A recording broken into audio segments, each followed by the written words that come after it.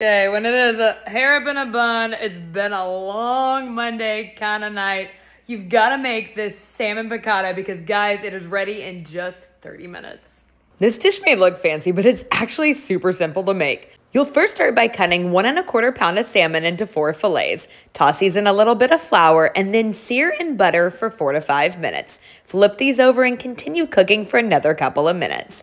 Add in 2 tablespoons of butter, saute up some garlic, and then add in flour. Whisk this together, pour in some lemon juice, and then continue whisking this together until it thickens up.